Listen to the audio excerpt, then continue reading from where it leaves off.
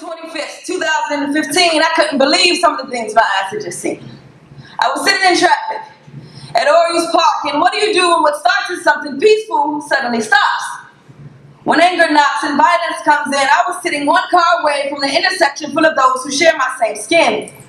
Picking a fight that was labeled for justice but looks like revenge. Religious bystanders looking down like, look at this sin. Citygoers turning a blind eye like those ain't my friends, and the young people involved with attitudes like I would not bend. But I'm frustrated and I'm weak.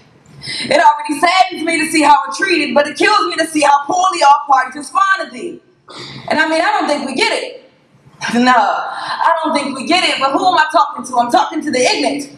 But the ignorant won't listen. So this is my open letter. This is my heart cry that the cries will get better. But what's better ain't better if they're better is terror. Outsiders looking in like, look at this error, but how can we expect them to know better if they see no better?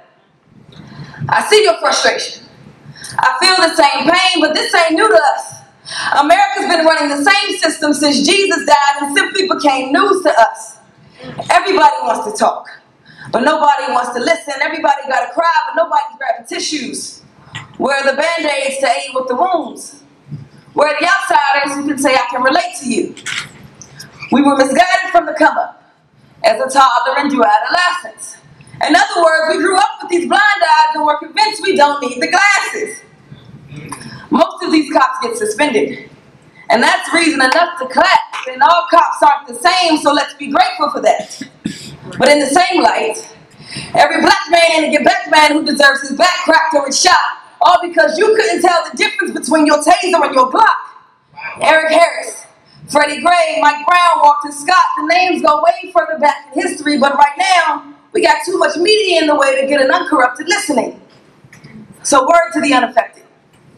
America keeps comparing our anger to the wrath that we don't have.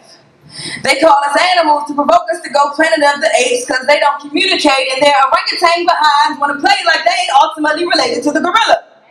They in love with some chocolate, but swear it started with vanilla, got them in love with the cocoa, but mad at it like it's the reason for the widening of their torso. When Bama, they chose to eat it. America got my people screaming like, I can't breathe, while you American, you look back like, well, I can't see, so I'm going to turn the other cheek because I can't feel, so I'm not listening. I dragged you into this land. What makes you think I want to pick you up so I can understand your differences? Oh, my God. To my black community. Wow. Welcome to the unhyphenated America. Wow. Where they either love to hate or love to love only because they're scared of you. Keep in mind, you didn't choose the brown life. The brown life chose you. It's not your fault they continuously try to pick you off the vine like bad fruit.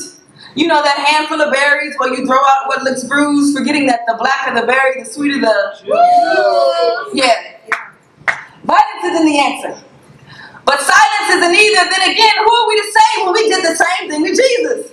Whooped him, beat him. We sit silently in a room while band was blatantly mistreat him. We act like we don't know pain. And regardless of your skin tone, your religious views, or your misguided avenues, if you can't identify with pain, then you got bigger problems within you.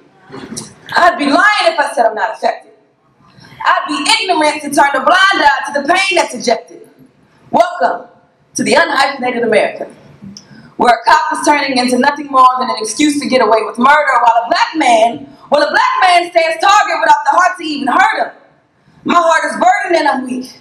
And it saddens me that people rather win an argument than sympathize with the pain that one weeps.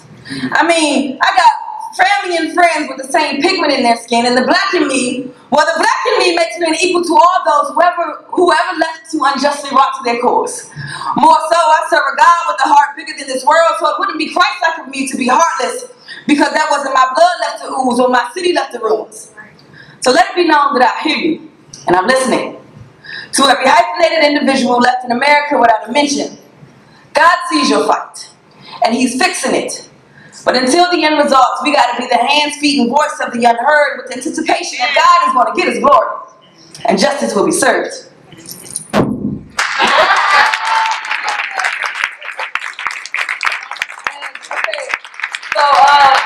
the last thing. It's like a little snippet. It's not super long. It's short. So I was writing this letter, right? And it's okay. So it goes like this. Dear Mr. Black Man, Hi. Hey, what's up? I see you out here fighting to live. You got a target on your skin that you can't dismiss, and I know you can't take it, but how much can you give? Whether to yourself or to these kids, what are you doing to make the shooter's vision a miss? Yeah, maybe that was too much, too soon. But have you ever thought that maybe we can make your skin hue seem as less of a threat in the red, white, and blue? I know, that's not your job. They dragged you here and you can't control the lies told of you by a Grandpa Bob while your black ancestors worked on their crops. You can't control the racism they pour on us. You can't control the injustice they birthed. We can't force them to see us differently or eat what they serve, but you can daggone sure give them a pretty picture to observe. Yeah. No, I can't promise you things will be different. I can't promise you I can't promise you things will be different. I can't promise you you'll be heard. I mean, I can't even say the treatment is what you deserve. I mean, maybe God made you black because he knew you were strong enough to handle it. Like maybe he made you brown so you can add colors to his canvases. I don't know for sure. But I encourage you. Show the world who you are by showing them what you're not. Show them your handsome picture and paint it with all the melanin you got. Don't hide out in the trenches. Give them what makes them irk. Spread your wings like eagles and fly above them like the birds. But on your way up, don't forget the young kings behind you. See, a lot of them need your help too. So if you can take one under your wing and show them what they haven't seen, please, by all means. The revolution starts with you. But it's time for you to make a reality of that dream so that you can live it too. Thank you.